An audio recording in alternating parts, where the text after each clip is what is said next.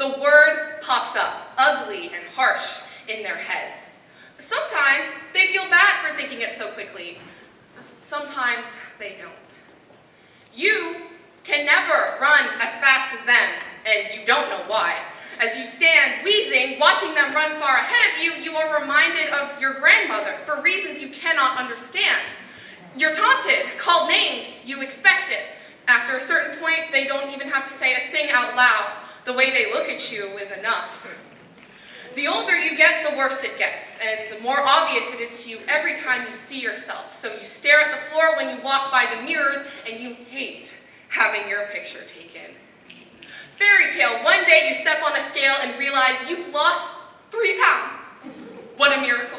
You start to think, maybe there is a God. You pray to it, praise it, try to find its name, kiss its feet. You eat a pint of ice cream, you gain the 3 pounds right back, and then some. You just stare at the scale and cry, guess you didn't get a happy ending. It's really hard for you to talk to people because you know, whenever you meet somebody, they're going to think the word, and it's going to ruin any chance at friendship. By some miracle, you get a small group of friends, and you are grateful, you are thankful, but when they tell you that they don't think that word and it doesn't matter to them, you will not believe them for a number of reasons. 1, they share shirts, jeans, dresses. They can wear your smallest clothes as pajamas that hang off of them. 2, you look blotchy when you cry, and they don't. 3, whenever you go out to eat together, they giggle about how fat they feel after they ate the salad. Well, you skip the salad, but you had the bread, the appetizer, your main course, your dessert, and some of theirs. So you're forced to wonder, if they think that about the salad, what do they think of you? They love wearing makeup. They tried to get you to wear it once. They put it on your face.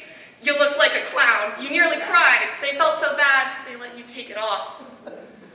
When you change in front of each other, some of them have the same marks as you, but nowhere near as many. You easily have at least 20 pounds on all of them. I'm at 150. That's such a bummer. Well, I was at 200 for like 2 months, so I've been here. It's not jealousy that really fills you when you look at them, but a longing, because you just want to be like them. You can't understand why you can't be like them, and they will never really understand how you feel because they aren't growing up fast